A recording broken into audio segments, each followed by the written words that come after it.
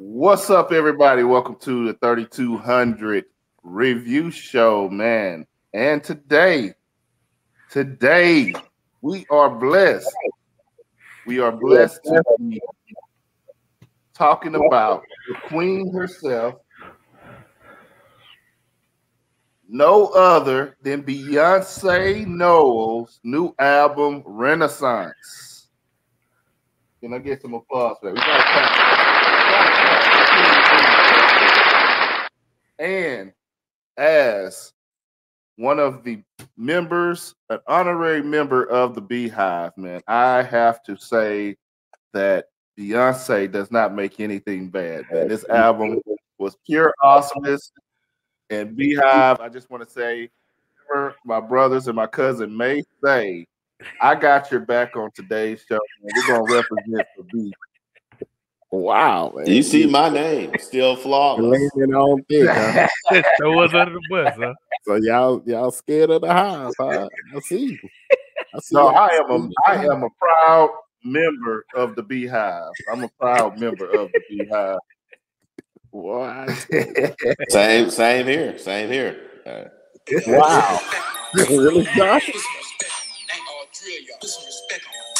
Put some respect on the name. Wow. Yeah. So this album is the first of a trilogy of albums Beyonce is going to be putting out here soon. It's the first one of a trilogy, and on this particular album, she honors dance music in many different styles. You got some New Orleans bounce on there. You got some disco sounders on there. You got Afro beat. You got a little Latina X in there. You got a little bit of every style of dance, even like a little 80s Prince style pop and a little 80s rap. A little bit of everything she put on there to show you that she is a Renaissance queen and she has a lot of versatility, man.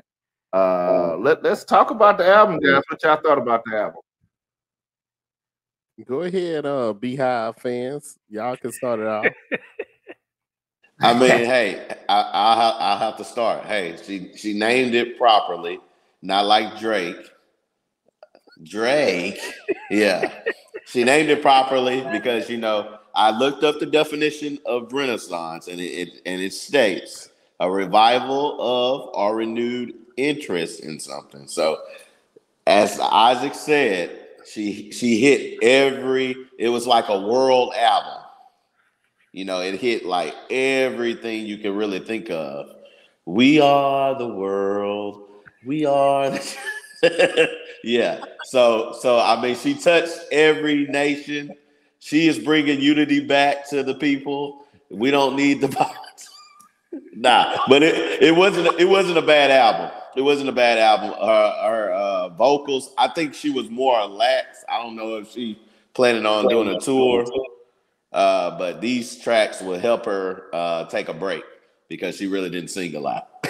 The vocals were still on point, man. The vocals were still on point. Production was great. And I'll be honest, man, there's a couple songs I did not really care for because it wasn't my style of dance music. Summer Renaissance, I didn't care for. Pure Honey, Thick, I didn't care for. And I think those were the only ones that I really didn't really care for the beat. So it wasn't my style of music, but I know that people will like it. I know some people will like it. What you got? Come on, let's hear from the haters here. Let's hear from the haters. Wow. I mean, I ain't no Beehive hater, but I mean, like this album definitely was different than what she normally puts out. And it's very diverse. Like you say, she touched on a lot of different eras, different styles of music. Part of it with her roots, with her mom being from New Orleans. There's a few songs like I didn't like either, but I may need to re-listen to it. But I'm not like a dance type person. But I really can't say nothing bad about this album, though. I really can't. Because she made it for people who like dance and just different cultures. It's a diversity album to me. So that's my take on it. Yeah. It was an album I expected. The sound of it sounded to me like a Beyonce album, man. She talked about empowerment. She talked about Black pride. I mean, the topics were all there like a normal Beyonce album. It wasn't R&B or soul, but when has Beyonce been a lot of R&B or soul? Like, really has never been. She's always been kind of in that pop genre. Yeah, maybe And a this to me younger was days. very popish. This to me was very popish. Come on, Leo, what you got? Yeah, what about the cover? Nobody said nothing about the cover though. Because I enjoy my marriage.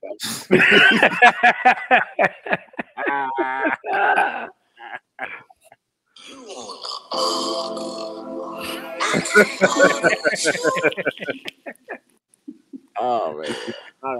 All right. I guess since I'm going to be the one, huh? That's what y'all pushed it. Oh yeah. Uh, actually, I agree with you, Jonathan. You can tell, even though she had a new, different, and it is a refreshing sound. New, different sounds that she played with.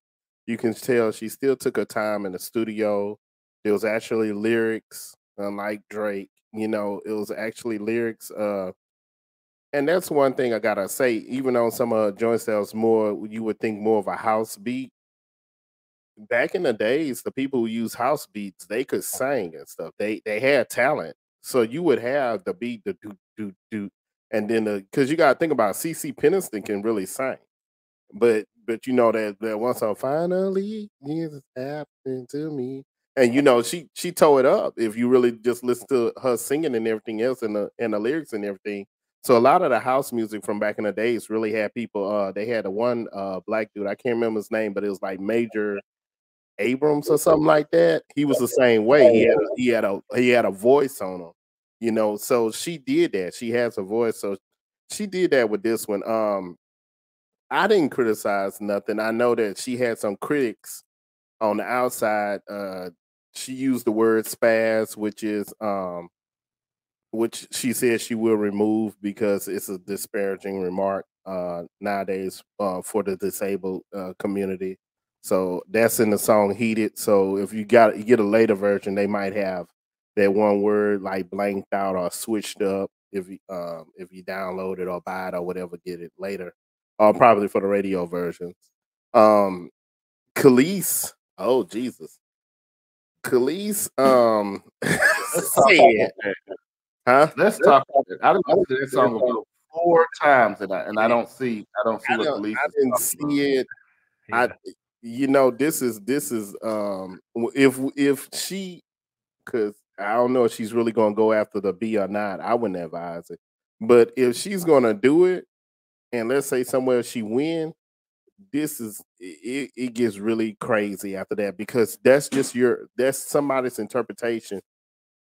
She pretty much said Beyonce song, and it was Energy is the song. That was Beyonce's interpretation of Milkshake that she did with the Neptunes. Now the Neptunes owns the rights to that song, and Khalees performed it. So even if you did, I think they said she did. They did a piece of it was the beat or something like that. But the people who get paid and legally um have all the rights to it and everything is Neptunes. So Khalees was like, "Well, she And the should have gave me a song call." sounds nothing like Milkshake at all. None of it sounds like Milkshake. That's the Yeah, way she felt. Somebody brought it to her attention, and that's what she said. She was like, she should have got a call. But you really not. You don't have to. You're not obligated to. You know. Yeah, what was Khalees jealous with whatever? Was she high when she heard this?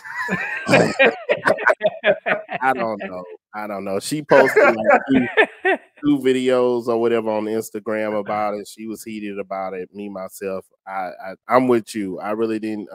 I thought it was gonna be more obvious the way she said it and everything else, but it's not stopping the beat.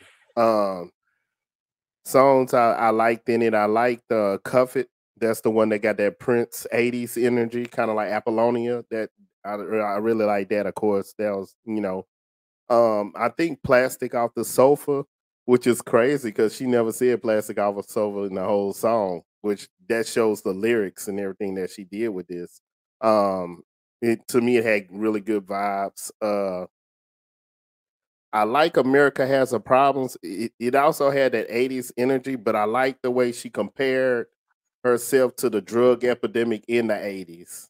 To me, like if you really listen to the lyrics, that's what I liked about it. But to me, Pure Honey, she switched up in the middle of it. Was like two whole different songs, and I was like, that was very creative. But it was like two because I had to look back. It was like, is this the same song? You know, but it like y'all say, it's a real good, solid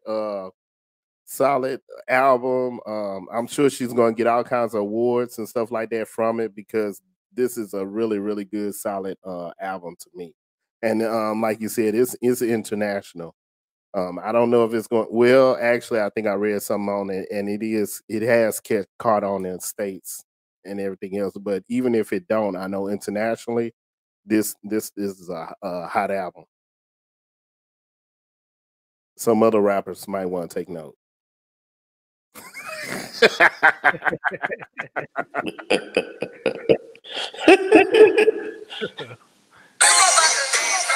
What about? I know I heard. A lot of people were. Some criticisms I heard from people were from like the older people because Beyonce got an older fan club too, like older women like her, but a lot of them didn't like the language. Some of the language in there, they didn't care for the language, and Church Girl. Yeah. So that was the one I was gonna say, the Church Girl. Like, I think they took it the wrong way. Huh? But let's be real, man. Church Girl, come on, man. He was just telling the truth. Like a preacher's son. Come on, man. No lies being told. Listen, I love some New Orleans bounce, man. But my inner old white conservative man that lives deep down in me hated that song. I'm thinking about my daughters. I'm thinking about, if you listen to the lyrics, it's telling the truth. It's come on, man. Them church girls, you wild, man. Yeah, y'all don't know the church girls. Come on, convention. No. I can't speak on that. He's probably gonna get some backfire from the church on that one, I believe. Man. His name was church. I just said convention. Yeah. Yeah, man. Yeah, that one I knew for sure. I heard that one. I thought I was gonna get a good soulful song, and then I'm like, pop it low, pop it, drop it like a hottie. I'm like, oh no, not the Church Girl. Do what you want to do. Chop it like a hottie. Like, oh no. Y'all know how it is. I mean, yeah, you know the saying, so hey, I ain't gonna say it, but I don't need nobody knocking on my door. Yeah. Cause you got in the Church Girl. Chop it like a thotty. Chop it like a thotty. Chop it like a thotty. Chop it like a thotty. Pop it like a thotty. Pop it like a thotty.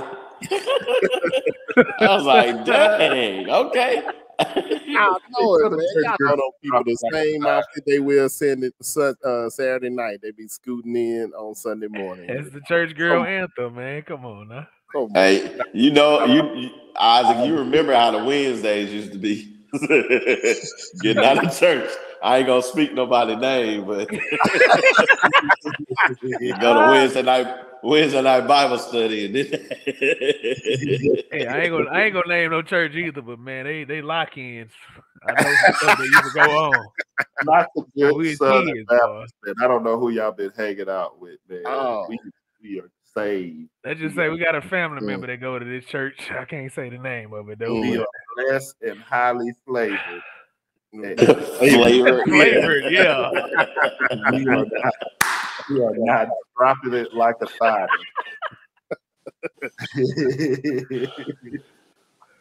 Oh, take them devil's lies. Oh man. That one was different. I didn't care too much for it. Cuff It was good. Cozy, I like the cozy ride. Cozy Yeah, I like ride. Cozy.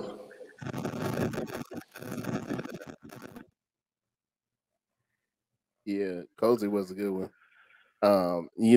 Somebody kind of copied her other song, "Break My Soul," a Christian singer who we may have discussed one time. I want to see if she going do a remix of Church Girl.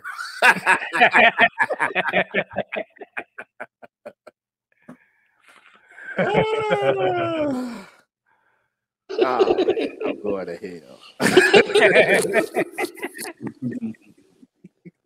So let's go ahead and rate it, man. Y'all had anything else y'all need to tell you on that album? Nah. Let's go ahead and rate it, man. We're giving it flames, man. We're giving it flames, man. So this Beyonce Renaissance album, man. Listen, you got to listen to it more than once, man. Some of the songs, you're not going to like every song on it. And this is part one of a trilogy. So if you missing the R&B or you want some ballads, some love ballads, just wait. Let's see what part two and part three come out with. But for me, this album, I'm gonna drop 4 flames on this bad boy. I'm gonna drop 4 flames on this. Hot fire, man. Beyonce. 4 out of 5. That's what you saying? 4 out of 5 is what I'm saying. Go ahead, the other Beehive member.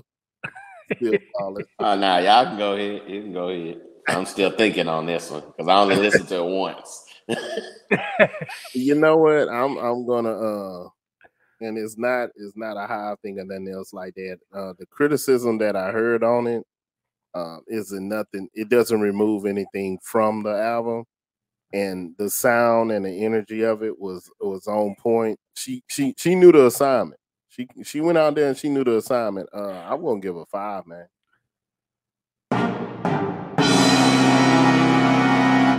He forgot that he on mute. 5, man. I'm surprised you gave it a 5, man. I thought for sure. You know what? If Drake wouldn't have dropped that horribleness first, maybe I would have found something to crit. But he showed how horrible something can be, and she showed how it should be. When you actually add lyrics and do things that you're supposed to do, treat it as serious as you treat the other ones, and yeah, I give that versatility, man. You can't beat the versatility, man. Yeah. She's all over the place. Yeah, she's a Renaissance queen, baby. You still thinking, Jonathan? Go ahead, Chris. Yeah, I'm still thinking, man. You know, Okay. I got my Drake playing. Oh no, turn that trash off. Nah, and I'm gonna rate it, man. I'm gonna give you my reason. I'm gonna give it a 4, only because I listened to it one time. And I do like because it's like you say, it's versatile, it's diverse. But I'm gonna go ahead and give it another listen. So I'm gonna give it a 4 out of 5.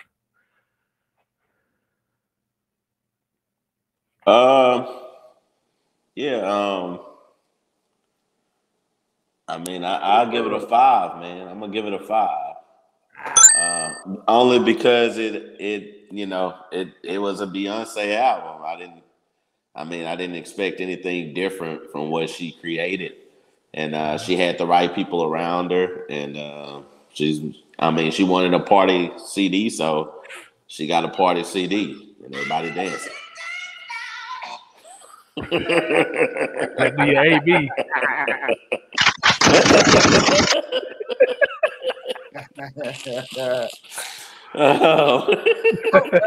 That's three of y'all. 3 of y'all got the 5. Oh, no, 2. Jonathan Leo gave it 5. Me and Chris I gave it a 4.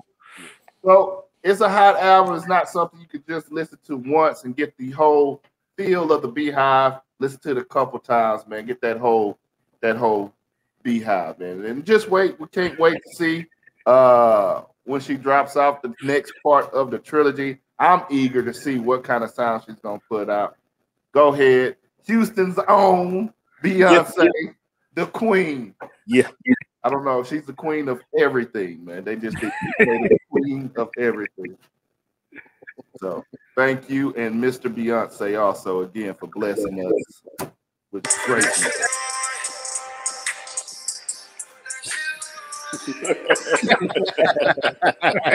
She put it on, man. 3200, let's go. 3200, but you already know this. Couple of brothers hard working and focused. Intellectual, entertaining for show. 3200.